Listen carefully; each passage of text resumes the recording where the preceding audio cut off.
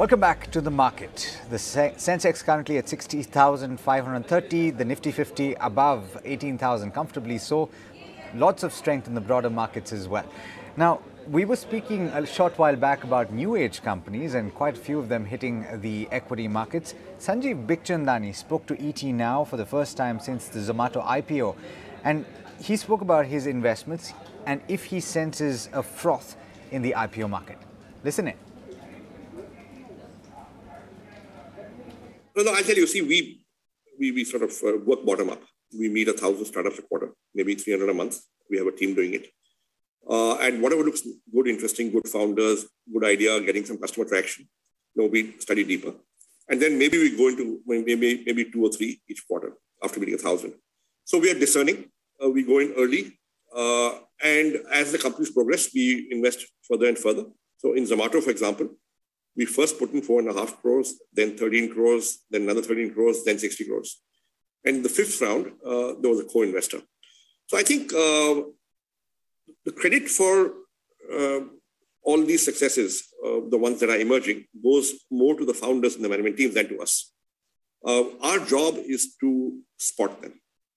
And, so the secret of early stage investing, successful early stage investing, is to invest behind founders and teams who are going to succeed anyway, right?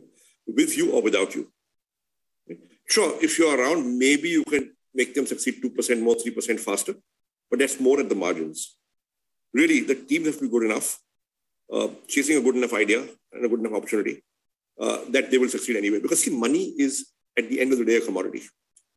Right? It is entrepreneurship that is rare. And if you can spot good entrepreneurs and you get in behind them and they let you in, then you probably have a recipe for success over a decade or so. Yeah, and the markets also spoke, right? Like during the IPO, we had someone like Dr. Ashwath Damodharan, for example, talking about a 40 rupee valuation. But look at what exactly it is that the markets actually came out with, and that's for everyone to see. But now you've got Policybazaar coming out. You use the same lens for that because that's going to be the next big IPO. Again, Policybazaar, we did not go in with the notion that we need to have something in the insurance sector. We just met the founders, saw the idea, figured out that it could work. It's a very powerful value proposition, right? And we went in behind them. Okay, and the thing about us is that, look, we invested from our balance sheet in both cases, right? Which means that we don't have a fund which needs to go back in 7, 8, 10 years to somebody else. So we are not in a hurry to exit. Right now, India requires patient capital because from inception to IPO can take a decade or more, as we have seen. Right? Zomato was founded in 2008. It went public after 13 years. Right?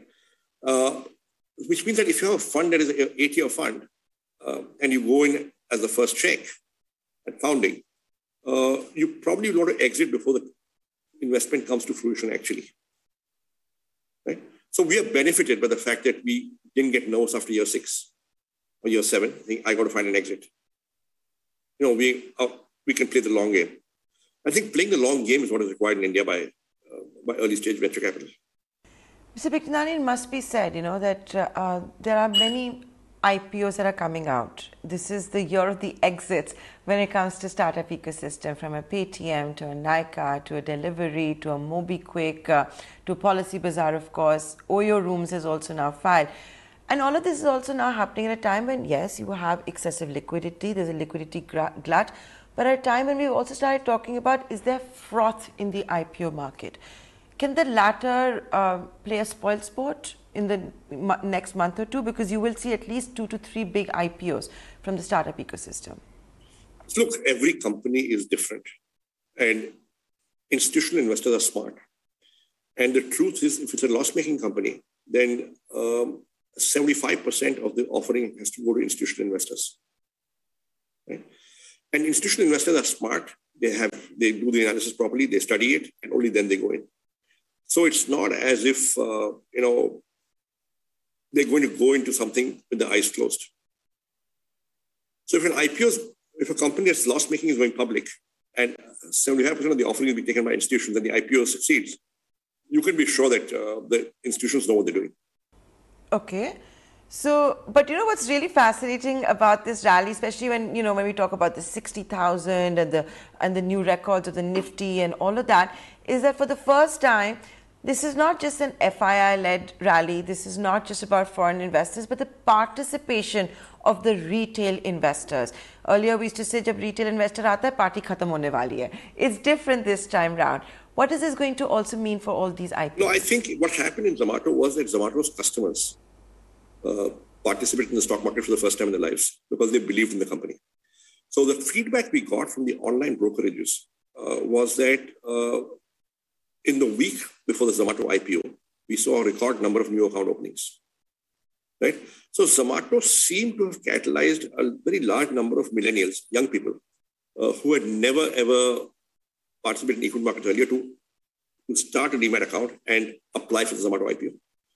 And I thought that is more a, you know, I believe in Zomato, I'm a Zomato customer, let me do it kind of statement, as opposed to, you know, I'm a retail investor, and therefore let me participate in 50 IPO statement.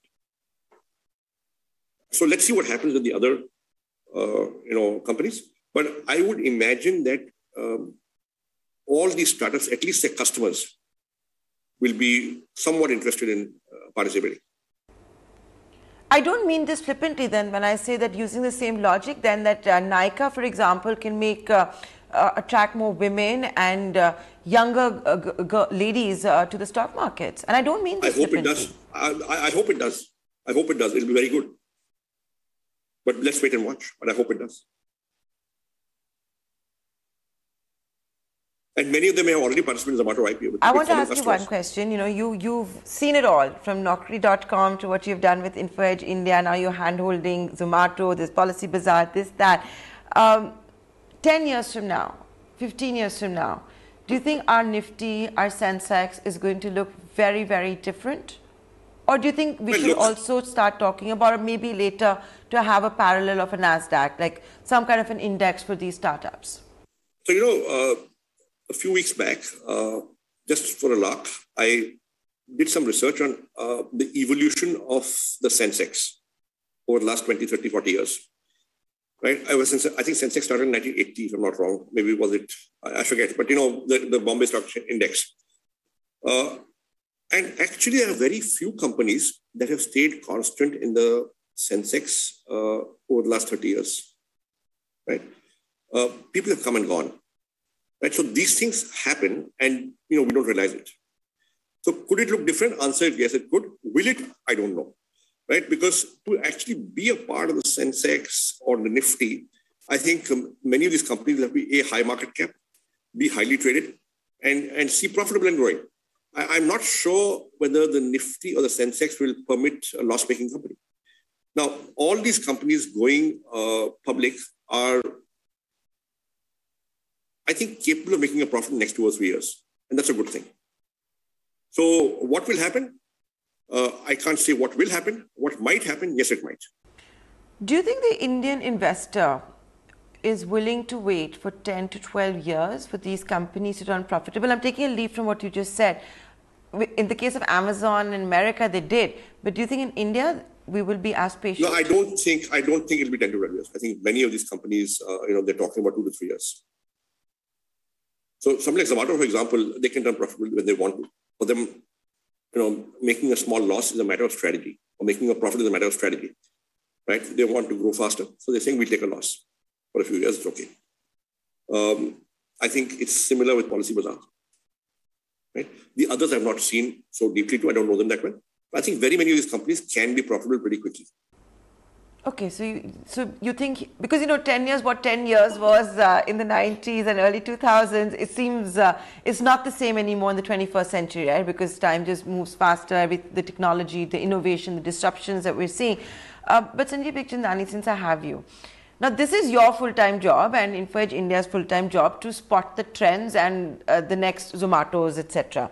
For a retail investor, what do they need to look at? So I think you should look at the underlying. How fast is the growth? What is the unit economics like? Is there a lot of secondary in the IPO? Or is it only a small secondary, mostly primary? Who's selling? Right? You should look at what's the path to profit. Right? And then get your goals clear. that do you want to go in and flip or do you want to go in and stay? Now, go in and flip is a different animal which I don't understand too well because we have never flipped. But going in to stay, then, a good IPO, chances are you won't get too much allocation in the IPO, but you can start from there. And then over a period of 2, 3, 4, 6 months, you can do a SIP and keep on accumulating and get a good average price and then stay for the long haul. There is a clarion call within members of the startup ecosystem to have direct overseas listing. It's to prevent maybe flipping as well. Freshworks, has listed at the NASDAQ. It's created 500 crore patis overnight with its IPO. But as we all know, many of these companies have all flipped. Do you think India should allow direct overseas listing? Will it help in keeping our IP here within our shores? So look, it's a tough one. There are arguments on both sides. But I'll say one thing.